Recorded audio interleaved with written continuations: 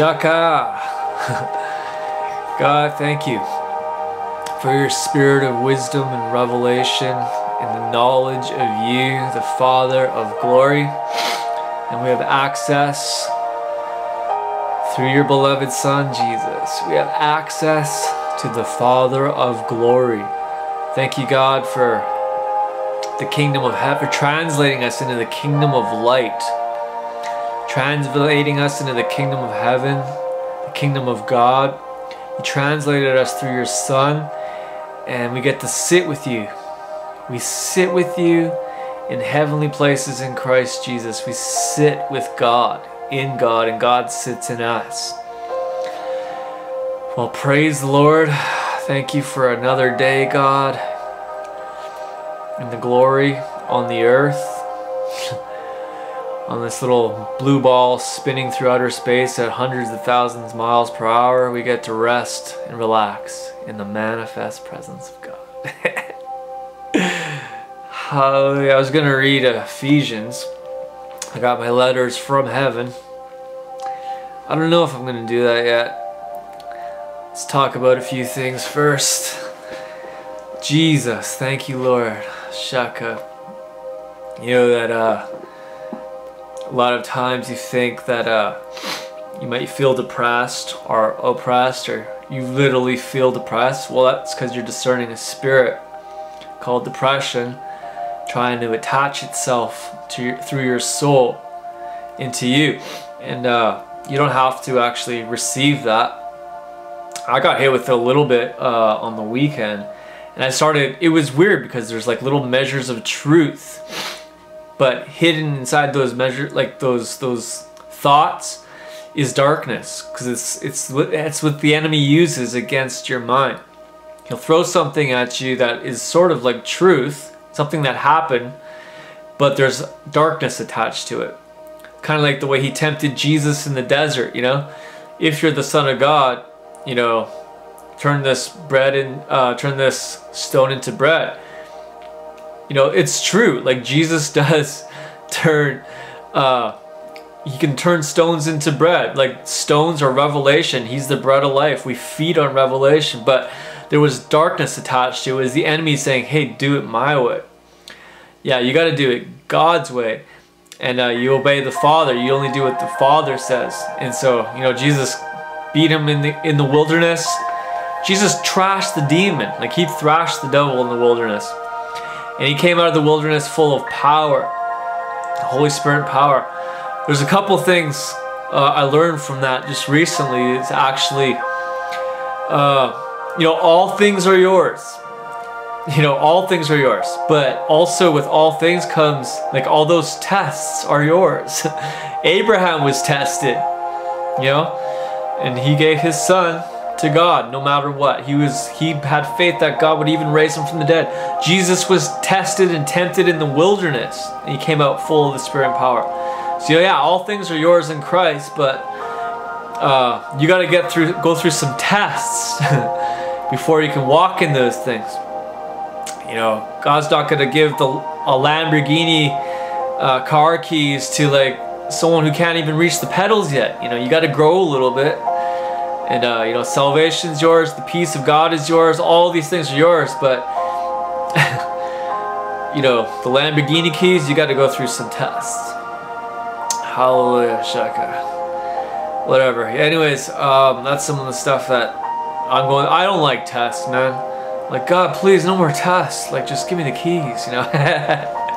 You have the keys of the kingdom. They're all in Christ. You know, if you can see it in the heaven, you can manifest it on the earth. Yeah, you have the keys of the kingdom. And there's many different keys, though. There's keys to open the heavens and realms of worship. There's keys to open the heavens through revelation, speaking mysteries. You know, there's keys to, you know, walking in divine healing and, you know, laying hands on the sick and they recover. Those are revelation keys. Those are all the keys of the kingdom, and they're yours if you can see them in heaven. And yeah, you know, Jesus had to conquer all those things so that we can be overcomers in Him. We're overcomers when we're in Christ.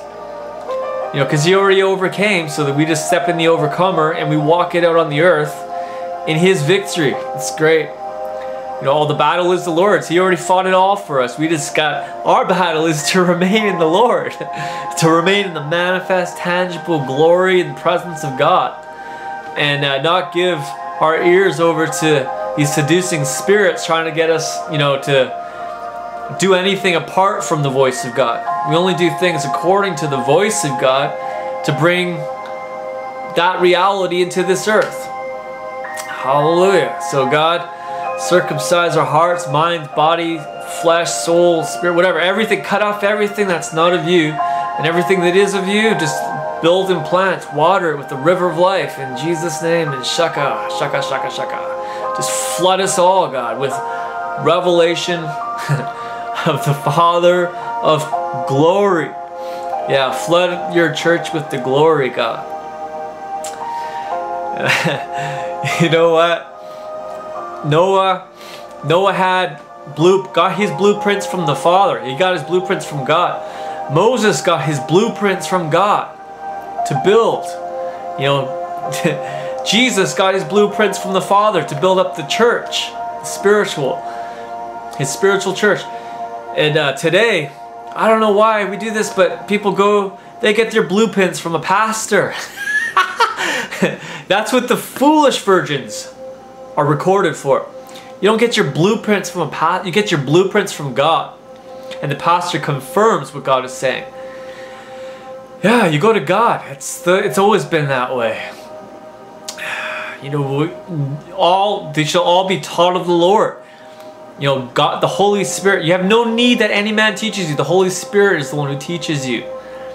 He's your teacher, and He can use the pastor, obviously, yeah, but some of us are so naturally minded that we depend on the natural for our mind. When we have the mind of Christ, we have the mind of Christ. We have the mind of Christ. Not just a pastor, but the pastor and the congregation and the cloud of witnesses in heaven. We all have the mind of Christ. We're one body, yo. So you don't have to depend on just what you see. It's the things which you don't see, but that you actually see by faith. It's the substance of those things that gives you faith. You know, it's the substance of the glory, substance of Christ coming through your pastor, the substance of Christ coming through the Bible even. Just, you know, the letter kills, but the Spirit gives life to those dead letters, you know. The only way for the Bible to come alive is for Christ to come through it and just absolutely change your nature and back into His nature. The letter does kill. Did I press record? Oh, let's start that over again.